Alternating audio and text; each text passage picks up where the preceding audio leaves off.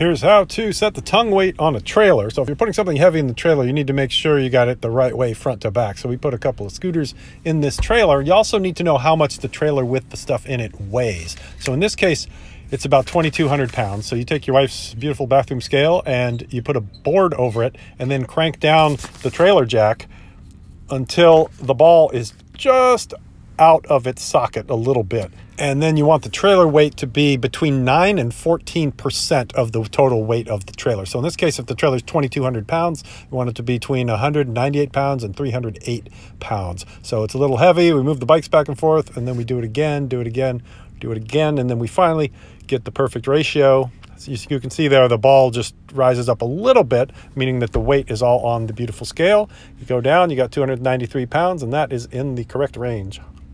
And safety note, of course, do this on a flat surface and put blocks behind the wheels of your trailer and in front of the wheels of your trailer so it doesn't go rolling one way or the other.